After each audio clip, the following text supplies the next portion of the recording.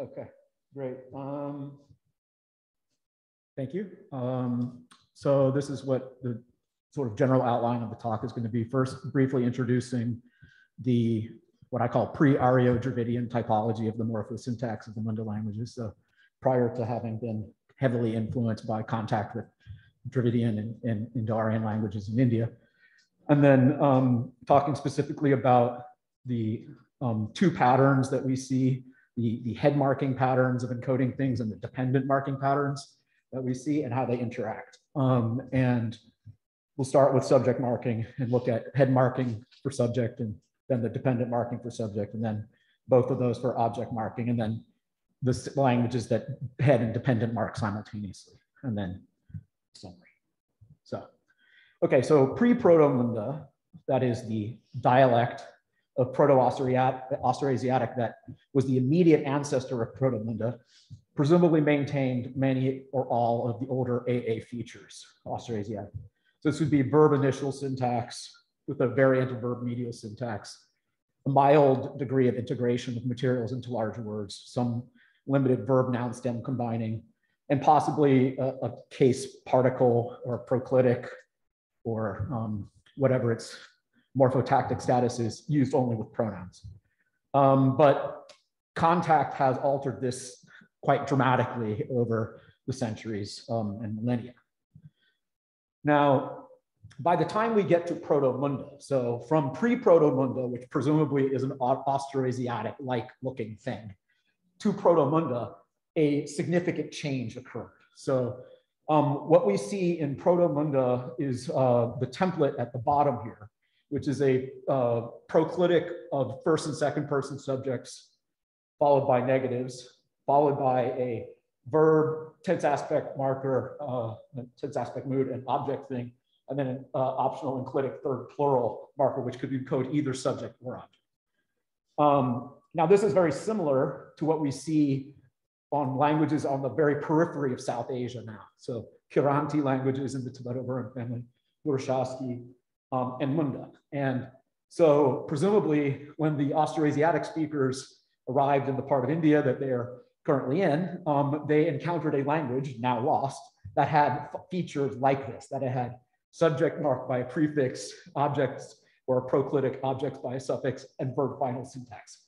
So the entire like complex shifted to the end of the clause. So this whole chain went to the end. And so the proto-language syntax is verb final, and the template of the verb structure is this. So how do we mark head marking in these languages? We'll first start with Sora. So this, yesterday they didn't give you any water. Here we have the third plural clitic at the end. It's marked here as a suffix, but we're still, it just seems to be a suffix. And then the second person marker for the undergoer or object. Now here we see the other pattern with the personal pronoun subject and then the object at the end. So this is your typical pattern that I was just talking about. Okay, we see this across different Munda languages. Here we have Zhuang and Gorum, two other Munda languages with a similar structure, subject prefix, object suffix. Okay, head marking. These are head marking systems. Now, Kharawarian languages have a slightly different system. Theirs still has bound object markers, but rather than the proclitic to the verb, the clitic has moved to the word immediately preceding the verb. So it's now enclitic to whatever immediately precedes the verb. And it's not a second position clitic. You can have a very long sentence, but the subject is going to occur as an enclitic on the word immediately preceding the verb, even if that word is itself the subject pronoun.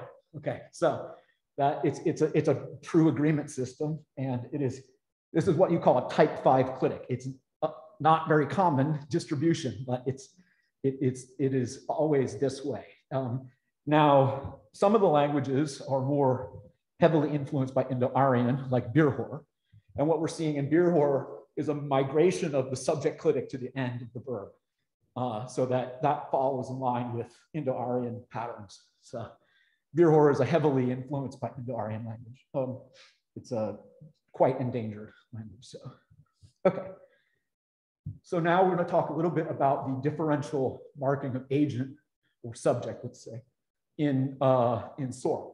So in Sora, there's a split between whether a more agentive subject or a more undergoer type subject is encoded, and the more agentive subjects are encoded like subjects, and the more, that is what looks formally like the subject markers, and the more undergoer type ones have the object agreement. So I see you, object, but you are scared of her, also the object form of the second person. So this is a, and this is consistent across Sora. So we have a kind of a transitive split S system or something. So differential subject marking of subject basically isn't really, in terms of the dependent marking, doesn't exist. So there aren't any subject cases. There's no nominative case, there's no ergative case or anything like that. However, there are some oblique or object cases, uses in some of the languages in the northern part of the Munda territory that look like they might be shifting in kind of an ergative type function, presumably under influence from Indo-Aryan.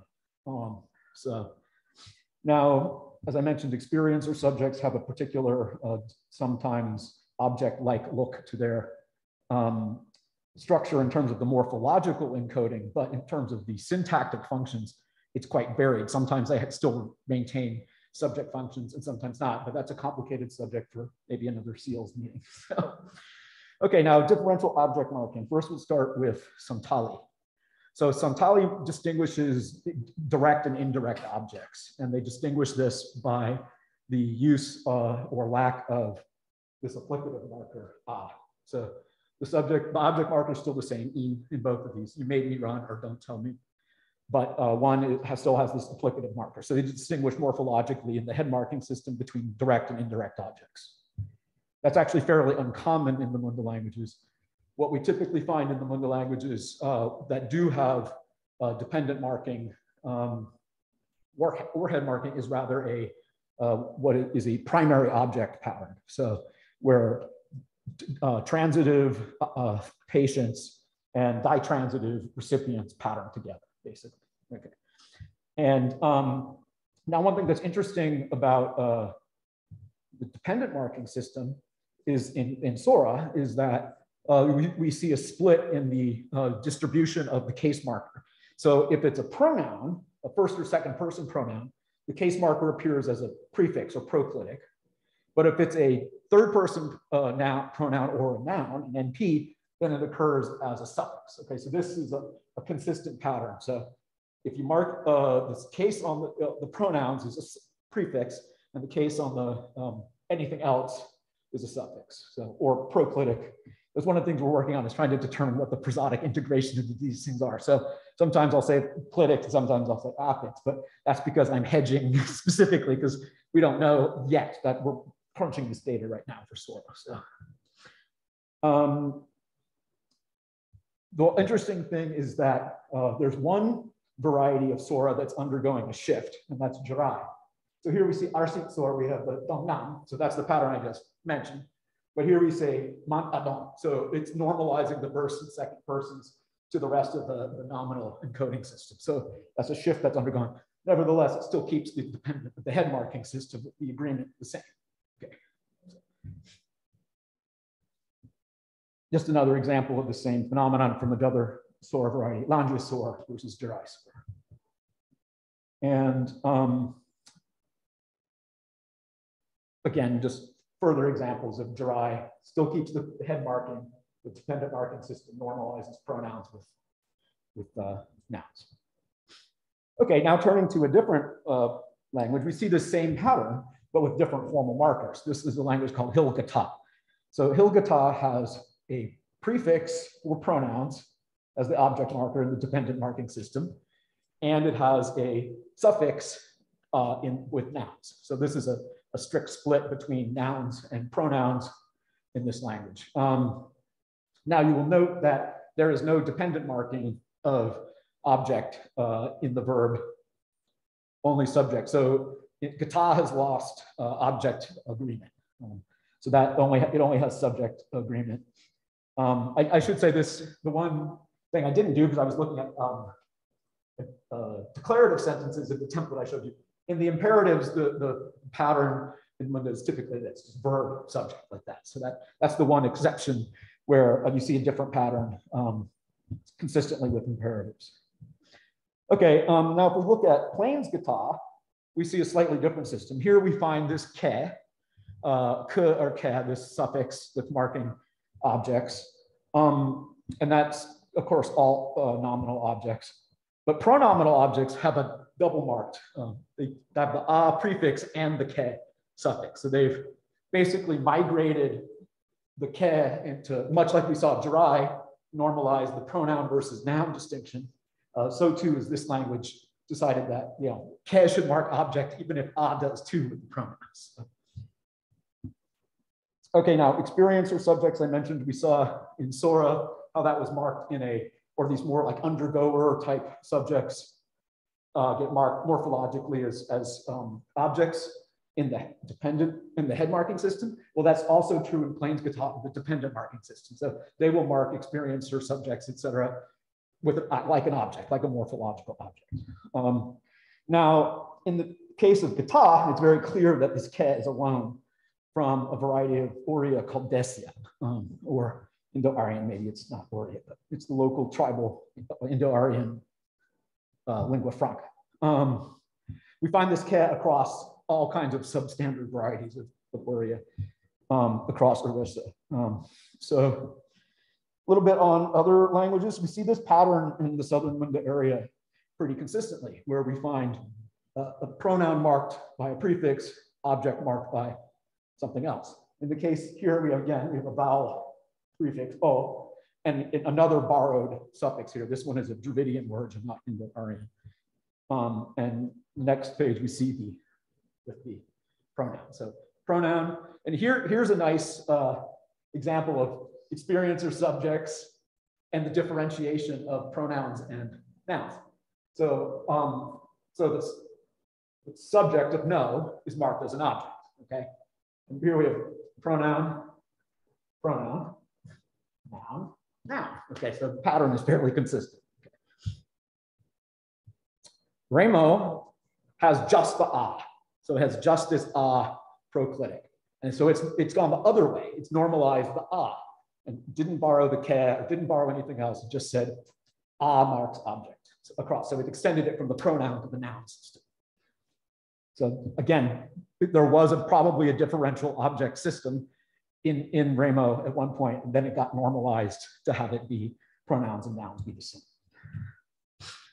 So on a primary object pattern, we see this across the area, okay? So the indirect object of a ditransitive and the direct object of a transitive verb are basically treated the same. So this is the so-called primary object pattern. And it's an areally common pattern. So presumably secondary in Munda derived from contact with other local languages. Now, Karya doesn't have a differential system at all. It uses this te, which is probably an old Austrasiatic element repurposed into this function. Interestingly, here we find everything's the same, pronouns, objects, and also only dependent marking. Karya is one of the handful of Munda languages that doesn't mark object in the verb. Interestingly, within Karya, they're still different, even though their primary object pattern morphologically is the same. P's but not R's can be made subjects of passes with Karya. So even though they're marked the same morphologically, syntactically, they're clearly distinct. So Juang has the same cognate te, but interestingly, it's a definitely a suffix in Juang, but it's a clitic, an enclitic in Karya. So the morphotactic integration is distinct between those two languages, even while they have the same element. And here we see Juang still has a marking in the verb of the object, and it double marks it. It marks the object in the dependent marking and in the head marking system simultaneously. So this common pattern we see in various Munda languages where we have the object marked both in the head and dependent mark system simultaneously. So that's that for the languages that have the dependent marking system and still maintain object agreement, that's the default structure. One is the older one for sure. So now some more on head independent marking in Birhor. Birhor just uses ke. It doesn't differentiate the object of the indirect object or direct object on the noun at least, and the verb they do. And they double encode as well. So in red, you see the double encoding, the head independent marking system interacting. So Tamaria Mundari is another Kerouarian language. And this system is kind of similar, except for that what we see is the dependent mark system doesn't like to mark inanimates. So here we're having an animacy-based split in the distribution of object marking. But it will still encode inanimate objects as objects in the head marking system, the verb. So the dependent marking system shows a split, but the head marking system doesn't. Okay. Munda languages are complicated. Okay, this is what the lesson learned today is. Okay. And here we do find a distinction in the head marking system, I was saying, between direct and indirect objects, while the dependent marking system doesn't differentiate them. So they hit me, ke, kin, so no applicative, gave to me, ke, I. Okay, so they are distinguished in the head marking system, but not distinguished in the dependent marking system. And like all the other kes that we've seen, these are loans from Indo-Aryan. In the case of the Mundari varieties and Ho, we're dealing with Sadri, which is another Indo-Aryan tribal lingua franca spoken in Jharkhand and in the tea gardens in Assam. So Kara Mundari has a kind of similar system, but its functional differentiation is distinct. So Tamaria Mundari had this primary object pattern. It could only mark one, either a direct object or the indirect object, and preferentially the indirect object if both exist in one sentence. But Kara Mundari, another variety of Mundari, says, no, it's okay. We'll mark both with the same element at the same time. And here we have a nice little, another Munda thing where Mutri is a inanimate, so it doesn't like plural marking, but can still, in the head marking system, still take plural. So it's getting a split between the sensitivities of the head marking system and the sensitivities of the dependent marking system as they interact. And another interesting thing is that in Kara Mundari, we're dealing with a suffix. In Tamaria Mundari, the same element is an enclitic. Okay, so the morphotactic integration is different. And what this means is they weren't borrowed from the same time by the same people. That did not happen in Proto-Mundari. It happened separately in Kara Mundari and Tamaria Mundari.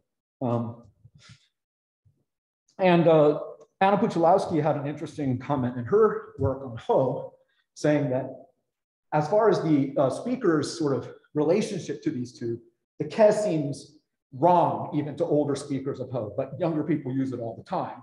And therefore, they're very much accept that the dependent marking system is foreign and the head marking system is what their normal system should be. That's the sort of impression that Ho speakers have about this structure. And as I was saying, this is very clearly a borrowing from Sadri, aka Sadani.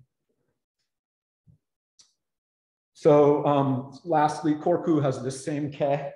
It also has a primary object pattern, but the language it borrowed it from is called Nimadi. So yet another different Indo-Aryan language. So what we can conclude is that the apparent correspondences with these ke markers is just that. They aren't old. They are parallel, separate innovations in different languages that happened at different times.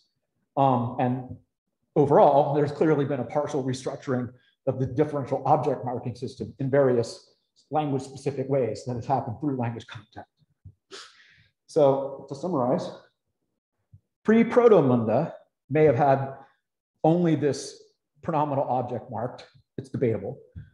But by the time we got to Proto-Munda, what we were dealing with is very clearly a head marking system to encode verbs, subjects, and objects. And we have been proposing, because none of the contemporary languages in the area have that structure, that Munda may have been in contact with a South Asian language now lost that gave them these typological features, because they didn't come to South Asia and just acquire South Asian features. Yes, verb finality, but this is very unusual structures for Dravidian and Indo-Aryan, which are the two major language families that they're in contact with. So clearly there was some other contact event that had to have happened at that point.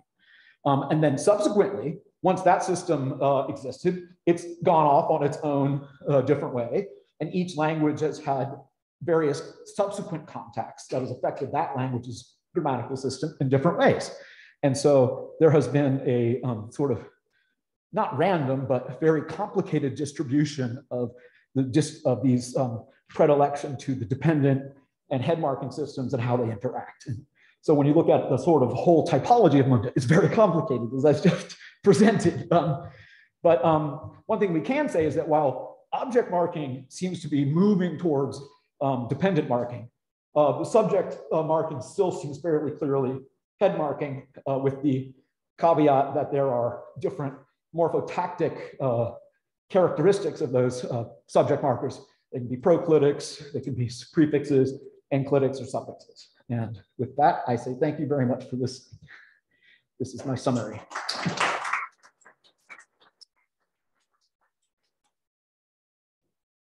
All right, thank you very much for the very interesting talk. So it looks like there was a